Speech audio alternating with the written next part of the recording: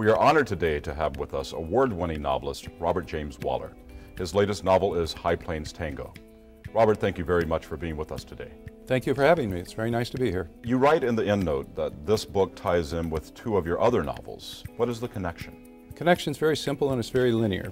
In the Bridges of Madison County, we deal with Francesca Johnson and Robert Kincaid. In 1,000 Country Roads, I introduce Carlisle McMillan, who is the illegitimate son of Robert Kincaid. And now in High Plains Tango, we focus on Carlisle McMillan and his life. Your story takes place in the small fictional town of Salamander, South Dakota. Why did you choose this type of setting for your book? It's easy for me to make that kind of choice because I'm a country boy. I grew up in a town of 900 people in Iowa. I understand how the people talk and walk and think, the whole culture. Your main character, Carlisle McMillan, moves to Salamander for its tranquility.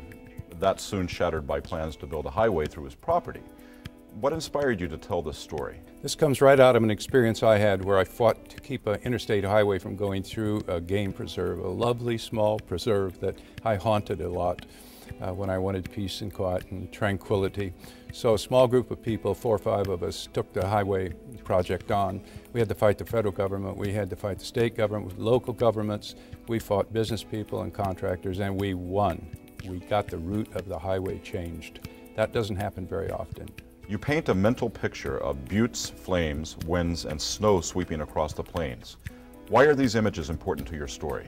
I'm quite taken by the big spaces and how they operate on your mind. And I find great beauty in spareness and contrast. I tend to put a lot of my books in those kinds of places where the highways seem endless and the storms can be seen from 50 miles out. You speak of the Native American princess Sayala in the book. How does she figure into your story? Sayala is the protectress of the native burial grounds, the entire area near Carlisle McMillan's house. If you're going out to fuss around in that area, you might run into her, the spirit of her. And apparently she's pretty powerful. Carlisle McMillan pursues fatherly love from several men in his life. How does his quest play into the story? He grows up without a father, and it's a long struggle for him to define himself as a man. But he finally does it through trials and tribulations, which is the way I suppose most men do. I especially liked the wisdom and spirituality of Susanna Benteen. How did you develop this wonderful character? Susanna Benteen is one of my favorite all-time characters. She went through a number of evolutions. She came off sometimes a little too straight, sometimes new agey, and I didn't want either of those. So I finally got her just right, I think. At least everyone who's read the book says so. And every woman who has read this book has told me, Robert, I want to be Susanna Benteen.